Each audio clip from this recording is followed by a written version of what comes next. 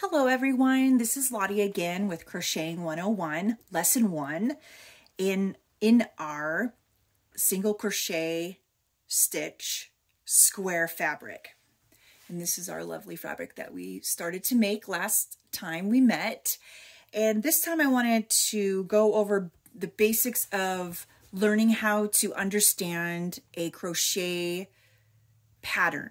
So basically the instructions. And for this project that we did, I'm going to go over just the basics of it. So to get started, we started off doing a chain of 20. When you see in a pattern, they abbreviate everything because there's a lot of steps, right? So in this case, you would see a CH20. That's what that means. Okay, so chain 20.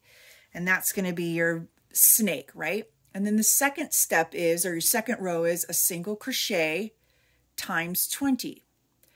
Now, in a normal pattern, you're not going to see usually the whole word written out. You're just going to be seeing single crochet, right? So you're going to see SC. So row 2, you're going to single crochet times 20.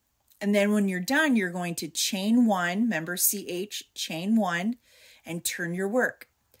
This number right here, you're going to see parentheses around or a circle or brackets or something. That indicates for this row how many stitches you're going to have.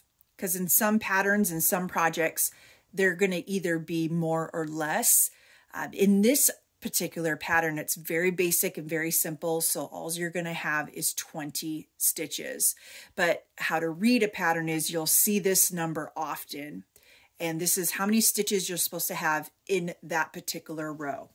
And a lot of times at the beginning, instead of dots, you're going to be seeing this R1, R2, R3, R4, etc. R standing for row. Or if you're doing a circle, it would be a round. So row 1 or round 1.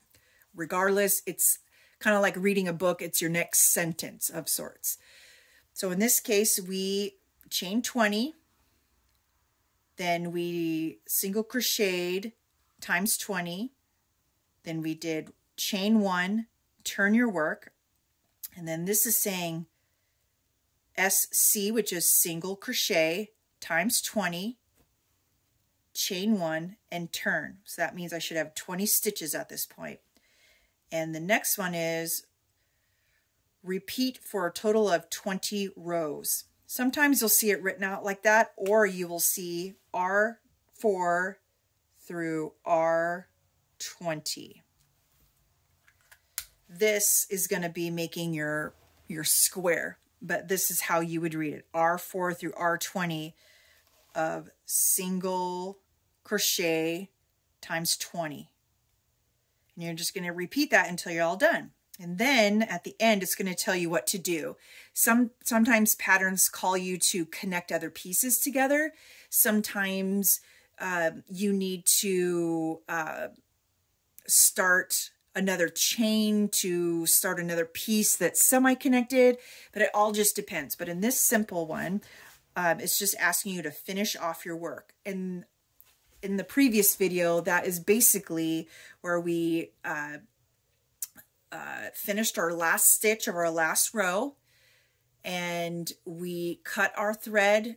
Remember, we yarned over and pulled that thread all the way through and basically knotted it, and that finishes off your work and keeping it from unraveling. If you don't remember, you can go back to the video at the very end. It'll tell you how to do that. I believe it's around the 14-minute marker. But anyways, that is the basics of reading a pattern for crocheting. Thank you and happy crocheting.